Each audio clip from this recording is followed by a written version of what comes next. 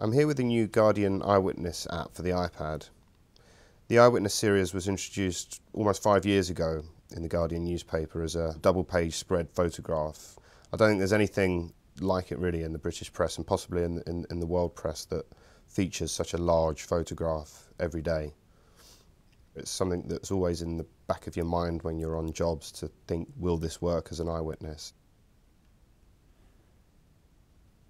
So this is a good example of a classic eyewitness picture for me. There's lots going on, there's lots to look at, and we sometimes call this the Where's Wally picture, where you can spend ages trying to pick out particular people or details. And then here we have a portrait of a Sudanese woman, which is much less classic for the Eyewitness series, but works great on this screen. You've got all the lovely texture and detail of the markings on the woman's face.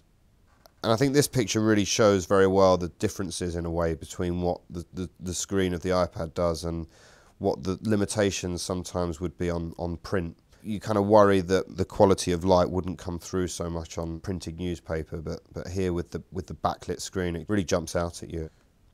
So this picture works really well as a news picture. It was taken in early morning light in Devon when the ship, the MSC Napoli, ran aground and spilt most of its cargo on the beach, and this huge fire erupted at the far end of the beach, and all this black smoke started billowing into the sky, and there was a real apocalyptic feel to the scene. This is a picture I took of men queuing to see a cricket match at Lord's last year. It's great to get pictures like that in the Eyewitness, things that aren't planned and aren't carefully created like some of the other ones. The guy's looking directly at the camera and he's just become aware of me at the point that I'm taking the picture, which is also the point that he's blowing his nose. But it's really nice to have that connection with a person in the photograph in this sense. As a photographer, it's really nice to be able to see all the recent eyewitnesses in one easy format. Usually you might have to kind of start thumbing through mountains of newspapers, but here you have them all in one place, so it's a really manageable set.